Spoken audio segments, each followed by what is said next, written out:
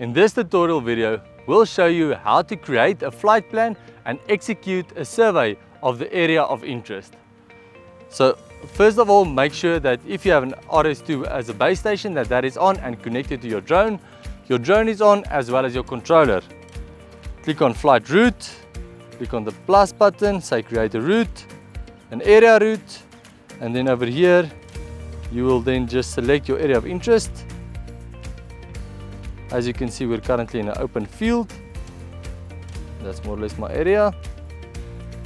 And over here I can just select my aircraft model as well as my camera model. So we're using a Mavic 3 Enterprise, and the camera is then as well the Mavic 3 Enterprise. We can click on OK, and now we can just set the GST that we require as well as the route altitude. So we can go down a bit on this route altitude, and as I go down on the route altitude, you'll see how it actually changes the flight path of the survey that will be conducted. That will be fine. Our safe takeoff height is not 20 meters. As you can see, there's tall trees and poles in our vicinity, so we're going to somehow make that 50 meters. Alright, our speed, we're going to make that a bit slower than 14, about 10 meters per second, is because it's a very small area. And we'll save that. As you can see, the survey has been saved. On the screen there's a blue play button. We'll click on that.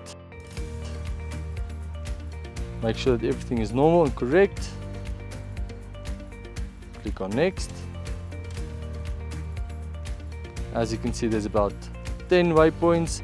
The total distance is just over 1 kilometer, so a very small area. Our ground pixels will be about 2.85 centimeters. Right, and that's about the information that we would like to have. Then we just upload the mission, and once that is successful, we can just press the start button. I hope this video helped you to create a successful flight path for your survey.